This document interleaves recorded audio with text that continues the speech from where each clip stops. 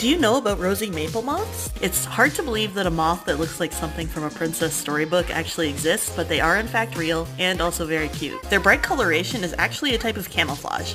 They vaguely resemble some types of maple seed that turn pink as they mature, which helps them blend in and hide from predators. I first learned about them while doing a project comparing the sizes of various moths in art school, and I've loved them ever since. 10 out of 10 moth, no notes, absolutely stellar work by the powers of nature.